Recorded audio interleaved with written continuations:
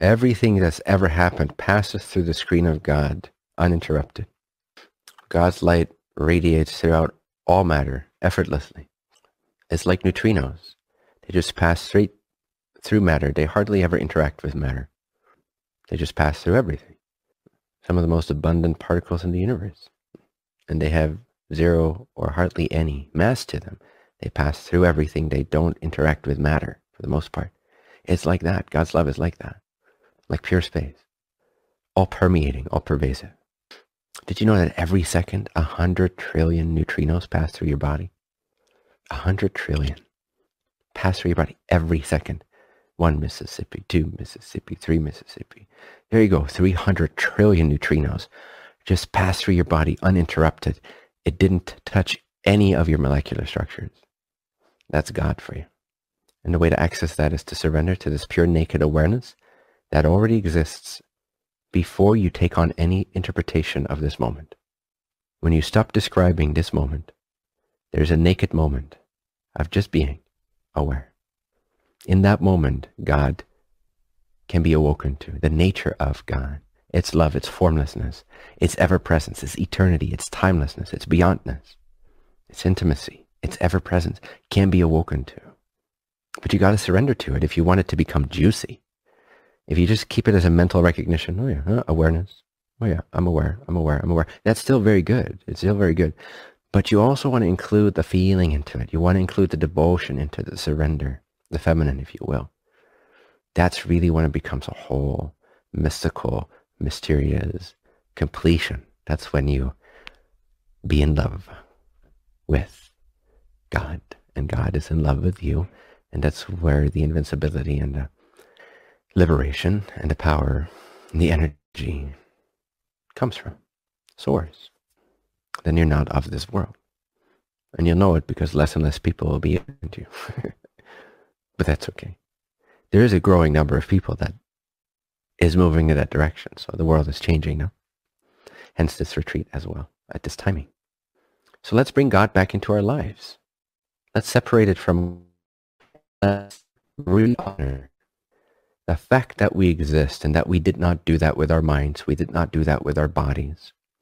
Our pure existence, consciousness itself, I am.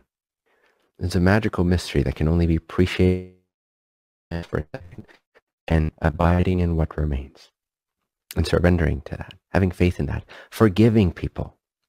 Forgive. You'll see that when you forgive anybody, even for something they didn't do, like just practice on an unsuspecting stranger in the street, like, I forgive you. Maybe don't go up to them, although you could. I've done things like that sometimes, if it felt truly inspired, just because I felt like maybe they needed that or whatever. And it can be beautiful. Like imagine a stranger comes up to you and said, hey, I just want to let you know, I completely forgive you for anything that's ever happened that you've ever done. I completely forgive you and I love you. Thank you. Now, you might think, whoa, that's crazy. But something would change, wouldn't it?